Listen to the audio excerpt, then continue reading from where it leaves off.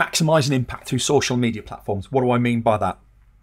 What I mean is that every social media platform has its own unique take on things.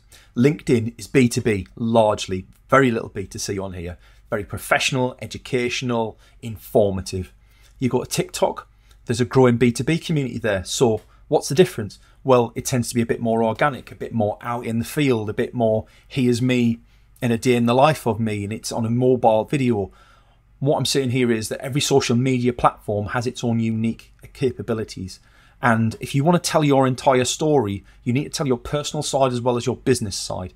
If you're uncomfortable telling your personal side on LinkedIn, or you don't think it's working for you, take it to the other social media channels and use it there. So link people off. If you want to find out more about my journey from retail, follow me on Facebook, or follow me on TikTok. Don't, because I don't share much different on there, to be honest. I'm comfortable on LinkedIn, but I don't represent a corporation. There's the difference. Think about which platform is best for you and make sure that you can follow up. If you're going to reach out on another platform, make sure you create enough content for that platform that makes it worthwhile people following you out there.